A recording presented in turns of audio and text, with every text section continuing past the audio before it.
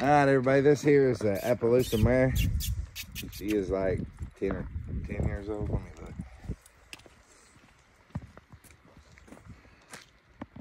She's 12, just coming 12, 11 coming 12. She rides like hell. She don't ride worth a damn. Go, dog. Go on, Jack. Jack, come here, bud. She leads good. You can lead somebody on her good. She needs a refresher. She has rode when she was younger.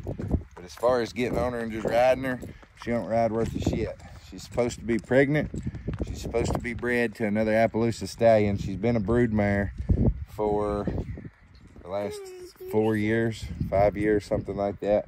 But she was rode previous to that. They said the stallion was a black stallion with a white blanket. They sold the farm, they sold the horses. She's one of the brood mares. Super nice mare though.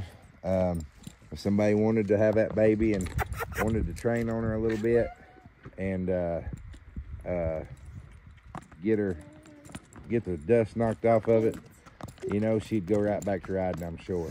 But a really nice little brood mare out there, guys. Price on that mare there is going to be $775. We're going to put it right on that set of scales. $775 on a beautiful, beautiful little brood mare that has been exposed to the black blanketed stallion. She is not vet checked and confirmed, but she is supposed to have one sometime in the late spring.